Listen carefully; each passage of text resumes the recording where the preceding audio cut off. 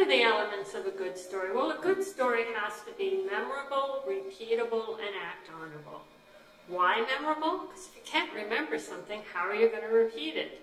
And what's the point of every presentation? To cause your audience to take an action.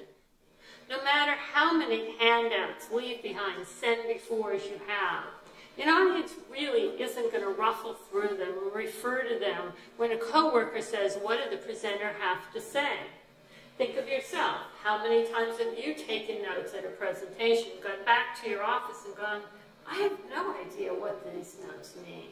And what's worse is those handouts and leave-behinds, those black and white facts, can only be read through the context of your audience, not the context that you set in your oral presentation. Now, when you use a story, if the audience likes what you have to say, if they connect with your story, they're going to go home and tell everybody the story. They're not going to color it with their interpretation of the story. Therefore, you have a much better chance of getting your audience to take the action you want them to take and remember what you told them when you use story.